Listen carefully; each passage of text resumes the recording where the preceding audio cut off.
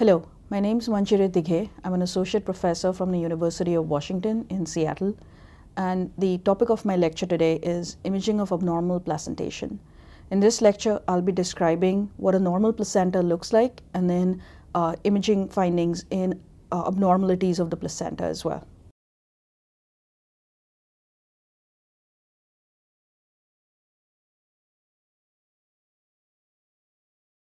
The placenta is a central support organ for the developing fetus, serving as the site of maternal fetal exchange of oxygen, carbon dioxide, and nutrition.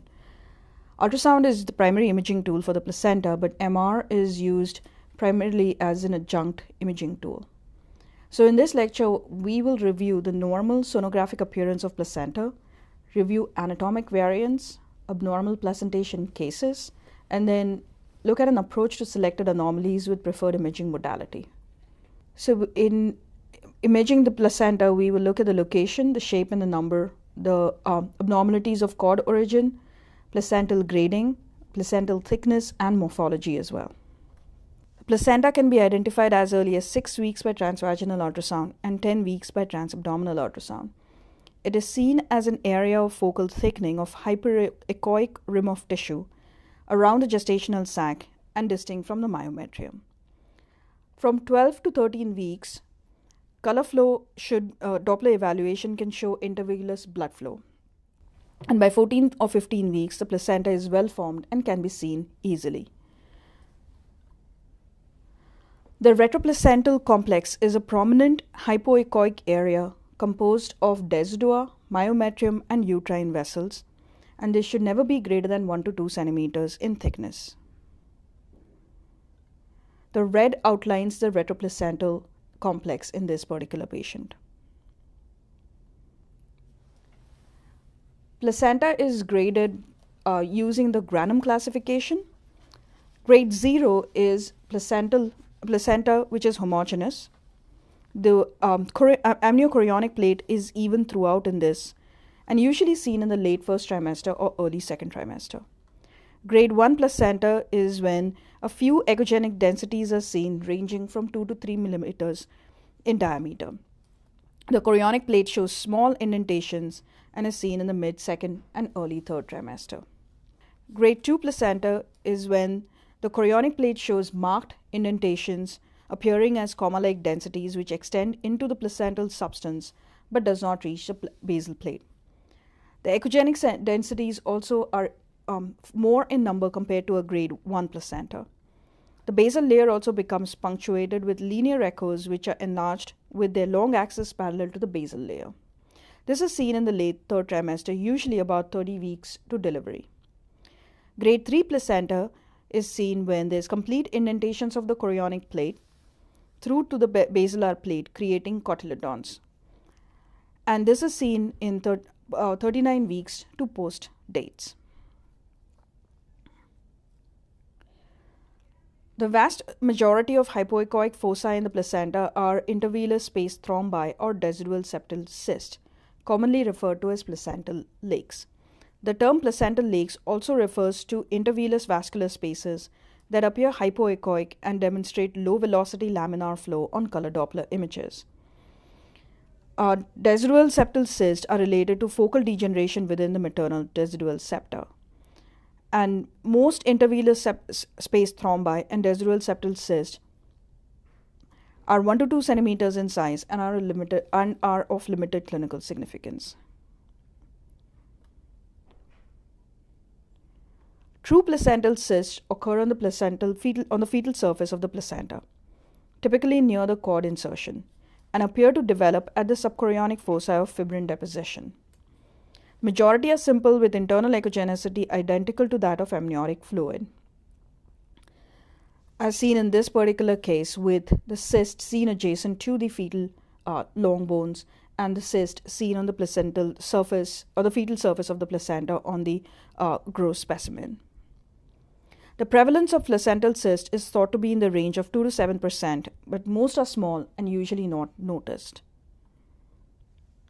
Now we shall look at abnormalities of placental shape. Subaccentuate lobe or accessory placental lobe is seen when there is fetal vessels traversing between the lobes, as seen in this particular explanted gross specimen with a small placental accessory placenta seen here and fetal vessels seen in between.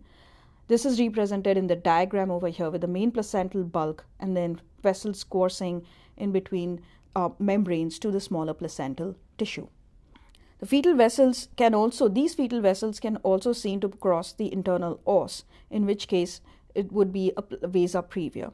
Color Doppler is used to show these these vessels. As seen on this particular case over here, these vessels are not seen well on the B mode image, but are seen well on the color Doppler. The succensurate lobe carries an increased risk of retained products of conception and hence needs to be diagnosed intrauterine. A bilobe placenta is a variant of succensurate lobe. In this, the two lobes are equal in size with the cord origin in between the two lobes. There's usually a thin bridge of tissue in between, as seen in this particular case, with two equal placentas seen anteriorly and posteriorly, and fetal vessels seen coursing in between, and the cord origin seen in between these two placental lobes. Moving on to abnormalities of attachment. Velamentous cord origin is seen when the cord originates adjacent to the placenta from the membranes. Seen in this particular gross specimen, this is a placental tissue, fetal membranes, and the cord is seen to originate at the edge of the fetal membranes. On this image with the light shining through in the back, you can see the vessels pretty well within the membranes as well. Color Doppler is used to find the cord origin in all these cases.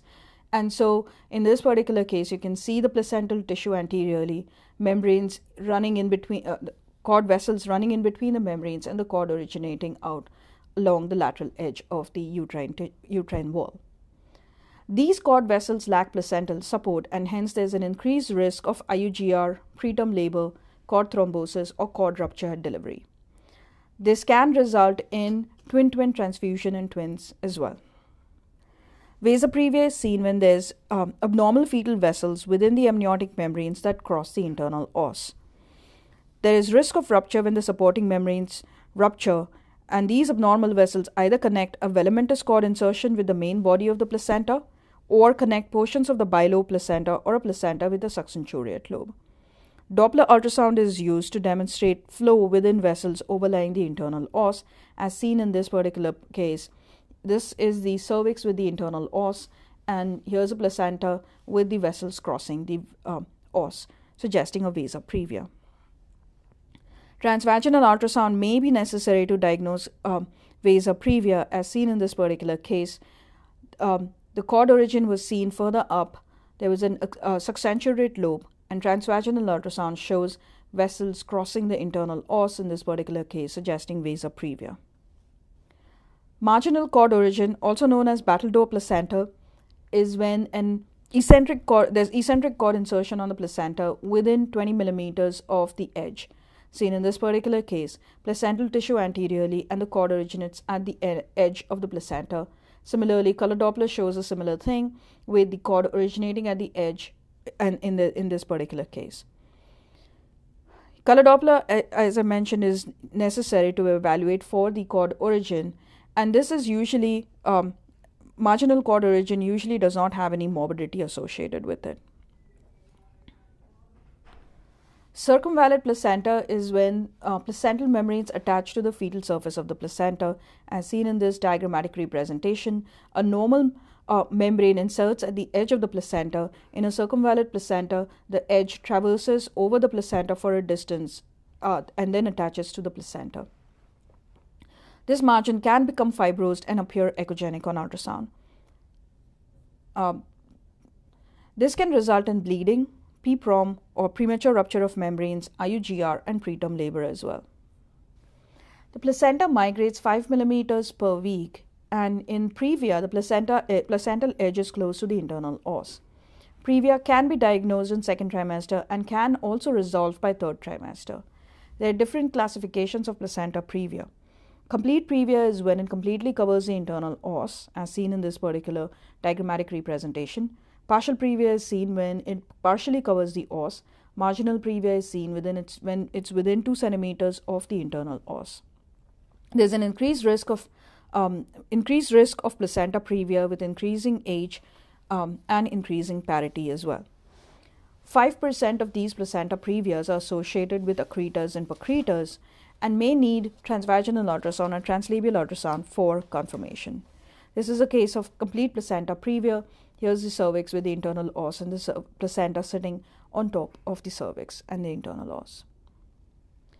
So this is a case of complete placenta previa, cervix with the placenta sitting on top of the internal os, a partial placenta previa where the placenta partially covers the internal os, which is represented by these calipers, and then a marginal previa where the placenta just touches the internal os but does not cross it. The transvaginal ultrasound is used in assessing placenta previa, and based on this particular study from obstetric gynecology in 1990, they had 100 patients with suspected placenta previa who had transvaginal ultrasound. 99 had the diagnosis confirmed on cesarean section, and transvaginal ultrasound had a sensitivity of 87.5%, specificity of about 99%, positive predictive value of 93%, and a negative predictive value of 98%. They also found that transvaginal ultrasound was not associated with increased bleeding when performed during ongoing vaginal hemorrhage. Transperineal or translabial ultrasound can also be performed if transvaginal ultrasound is difficult to perform. In another study from obstetric gynecology in 1997, based on a prospective cohort, they had 131 patients with suspected placenta previa or low-lying placentas greater than 15 weeks of gestation who had both transabdominal and transvaginal ultrasound for detection of placental location. 66 women of these had suboptimal visualization by transabdominal only, and 65 women had adequate visualization with both transabdominal and transvaginal ultrasound. 48 of these cases were confirmed by transvaginal ultrasound, with 25 being low-lying and 23 being marginal. 17 cases were reclassified after the transvaginal ultrasound with the placental location changed, but not changing the diagnosis. So based on this, they suggested that the transvaginal ultrasound may result in reclassification of placenta previa, and hence if the placenta is low-lying or if the fetal head is in the view, transvaginal ultrasound is necessary for further analysis. This is a representative case showing a fetus with the head overlying the internal os. This is the cervix. It is very difficult to see the internal os because of the fetal head and the bladder. A transvaginal ultrasound was performed. Even with the transvaginal ultrasound, you can see the placenta posteriorly. However, the placental edge is difficult to evaluate due to the fetal head. After gradual and manually displacing the fetal head, you can see that the fluid, with the fluid interspersed in between the fetal head and the internal os, it is now easier to visualize the internal os. With color Doppler, no vessels or placental tissue was seen overlying the internal os, and the distance to the placental edge was about 1.7 centimeters, classifying this as a low-lying placenta and not a placenta previa. MR can be used for further evaluation of suspected placenta previa cases, especially if the lower edge is difficult to discern. This is a patient with a complete previa. You can see the placenta overlying the internal os completely. Patient with partial placenta previa. Here's the cervix with the internal os and part of the placenta overlying the internal os, and a patient with a marginal placenta previa with the internal os seen here and the placenta just touching the internal os. Some of the placentas can also undergo abnormal attachment and result in accretas, incretors, or percretors.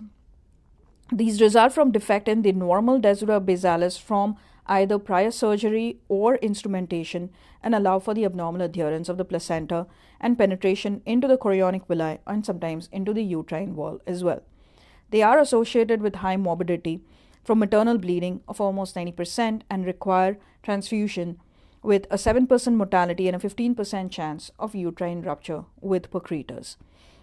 So accretas are seen most commonly in about 80% of cases when there is superficial invasion of the basalis layer. In cretas, when there is invasion into the uterine wall but not beyond the uterine wall, seen in about 15%, and percretas, seen in about 5% of cases when there is involvement of surrounding serosa or adjacent organs. Sonographic features of placenta accreta include loss of normal retroplacental clear space, anomalies of the bladder myometrium interface, prominent placental lacunae, and increased vascularity at the interface of the uterus and the bladder. Of these, the prominent placental lacunae have the highest positive predictive value. Lacunae are characterized by ill-defined margins and irregular shape and show turbulent flow on color Doppler. The overall sensitivity and specificity of ultrasound for diagnosis of placenta accreta has been reported to be about 77 to 93% and 71 to 96% respectively. Placenta accretas can be difficult to diagnose on ultrasound, but can be seen as thinning of the uterine wall, as seen in this particular case, with abnormal vascularity, which was not readily visualized in this particular case. These are difficult to diagnose prenatally and may be easily missed. Placenta accretas, when there is invasion of the uterine wall, is seen as areas of increased vascularity, as seen on this color Doppler image, with areas of lacunae formation seen in this particular case. Placenta percreta is when there is invasion of surrounding organs and invasion of the uterine wall all throughout. These can be seen in this particular case where there is interface with the bladder is lost, and you can see placental tissue extending outwards along the anterior part of the placenta. MR has been used to evaluate for placental invasion, and it's most useful in cases where the sonographic findings are equivocal or when the placenta has a posterior location. MR findings of placenta accreta include abnormal uterine bulging, heterogeneous placental signal intensity on T2 weighted images, and presence of dark intraplacental bands related to the lacunae on the T2 weighted images. The overall sensitivity and specificity of MR is about in the high 80s and between 65 and 100% respectively. So in this case, you can see invasion of the anteroabdominal wall, seen here as loss of the myometrial low signal intensity with extension of the placenta outwards. This is a patient with the placenta percreta, seen as lateral extension of the placenta into the lateral pelvic organs and broad ligament. Given the difficulty in making an accurate antepartum diagnosis of placenta accreta, some authors recommend a two-stage approach, beginning with ultrasound in patients with clinical risk factors and then proceeding to MR for equivocal cases. This particular patient shows a placenta percreta, seen as areas of lacunae formation involving not only the lower uterine wall but also the cervix, with increased vascularity seen on color Doppler, and then MR confirming the findings seen as areas of heterogeneous signal intensity within the placenta and the myometrium, and lateral and posterior extensions seen here on these images, on the axial and sagittal images. Now we'll evaluate some causes of hemorrhage, with placenta being the culprit. Placental abruption. Placental abruption is seen when there is premature separation of placenta from the uterine wall. There is increased risk of preterm delivery and fetal death in these cases. Small placental abruptions have excellent prognosis. Larger ones, which are greater than 50% in size, have poorer prognosis. If the fetus has bradycardia, that is associated with poor prognosis as well, and they are most commonly seen in placentas that have marginal or eccentric origin of the cord. Other types of placental abruption include retroplacental and preplacental hemorrhages.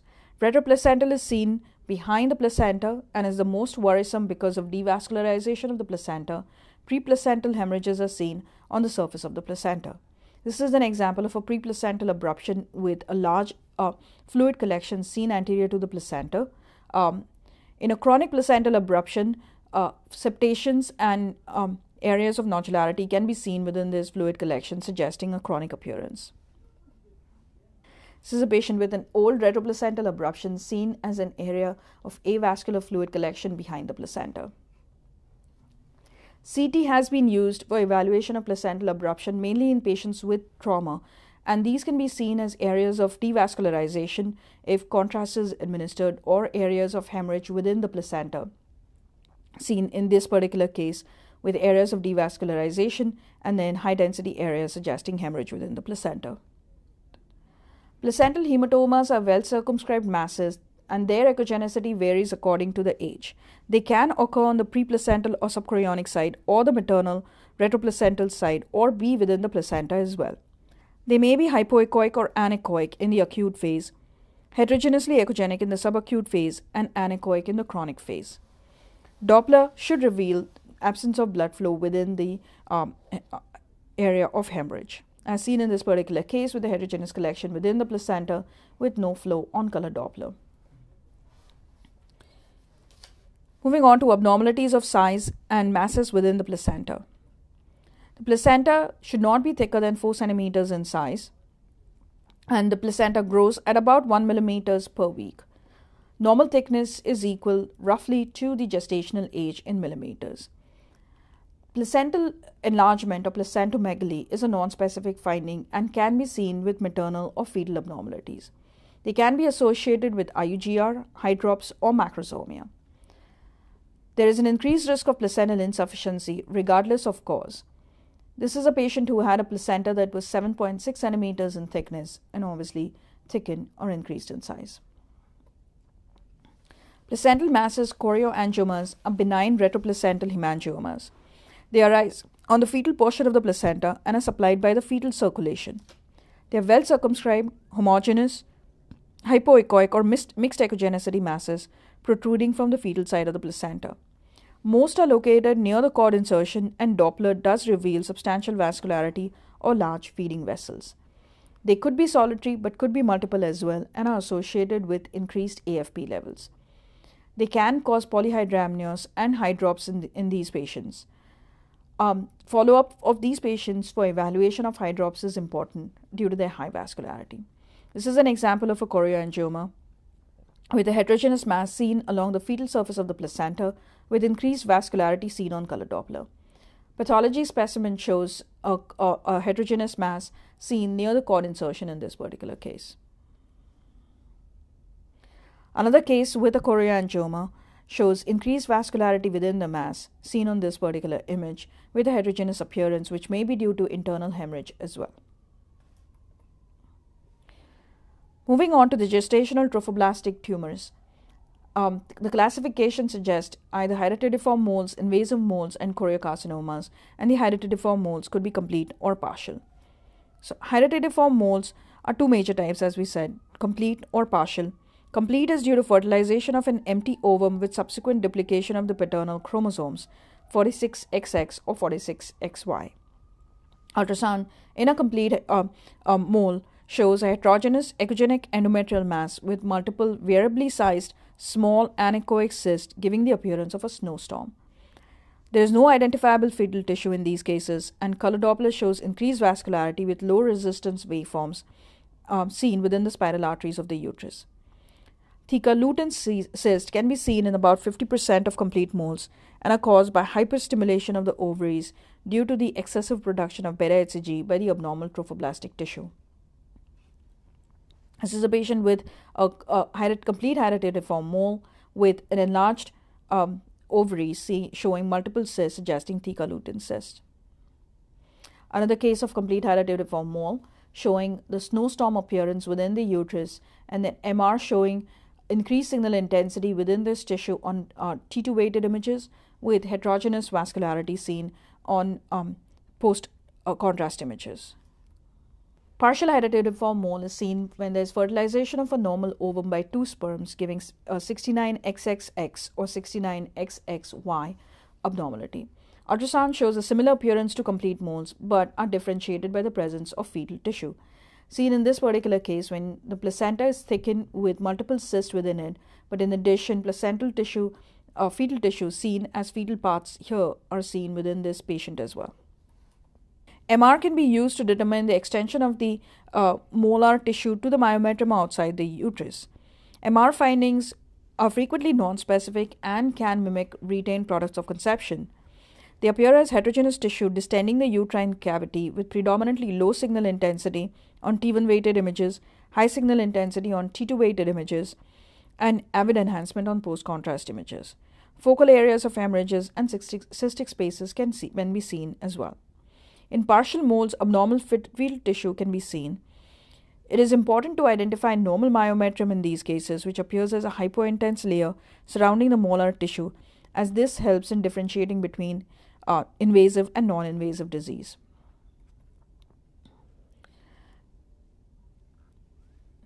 Invasive mole is seen when there is deep growth of abnormal tissue into and beyond the myometrium, sometimes penetrating into the peritoneum and parametrium.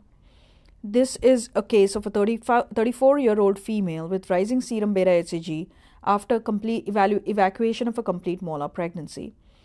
Heterogeneous tissue was seen within the uterus with increased vascularity. MR was performed, which showed heterogeneous tissue extending through the C-section scar. Cesarean section was performed several years previously, and there's no evidence of involvement of the surrounding bladder wall. However, on the coronal oblique images, you can see the extension of the tissue out into the parametrium with increased vascularity seen as signal voids in this particular case. This is a 20-year-old who had an invasive mole after 3 months after an abortion. Coronal oblique T2 weighted images demonstrate heterogeneous areas of hemorrhage within the tissue, expanding the endometrial cavity. Myometrial invasion is noted along the left lateral wall and anteriorly seen here with disruption of the junctional zone. There is no evidence of extrauterine extension of disease in this particular case. Choriocarcinomas are similar to invasive moles but are capable of metastasizing, frequently manifesting as lung and pelvic metastasis. Approximately 50% arise after a molar pregnancy, 25% after abortion, and 25% after a normal pregnancy. MR imaging can have a role in demonstrating myometrial and parametrial invasion.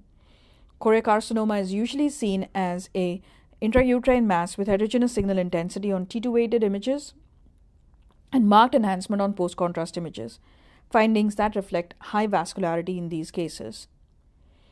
Tumor vascularity can also be reflected by focal signal voids seen within on the T1 and T2 weighted images. Myometrial invasion is seen as high signal intensity foci within the myometrium, which demonstrate enhancement on post-contrast images seen in this particular case along the posterior myometrium. Enhancing parametrial soft tissue is characteristic of local spread. MR imaging may help detect metastatic disease, particularly in pelvic organs and lymph nodes as well. This patient had a choriocarcinoma extending along the lateral pelvic wall, seen as enhancing tissue along the right lateral pelvic wall. This is a patient with metastasis to the lungs. The uterine disease was absent with nothing seen within the uterus on MR, but the lungs showed multiple nodules suggesting metastasis. So in conclusion, abnormalities of the placenta are important to recognize due to the potential for maternal and fetal morbidity and mortality. Ultrasound is the dominant imaging modality for evaluation of the placenta. MR can be used for invasive placental processes. CT has limited role and is mainly used in trauma and gestational trophoblastic disease. Thank you very much.